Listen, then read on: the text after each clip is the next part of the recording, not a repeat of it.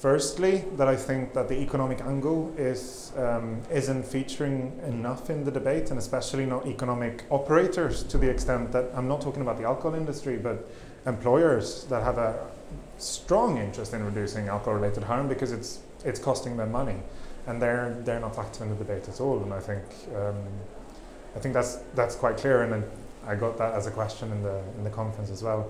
The second thing I'm thinking is that it's clear that economics and health aren't speaking to one another as much as they should be.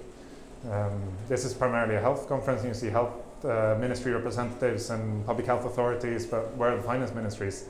They are losing money on this, and they should be here as well.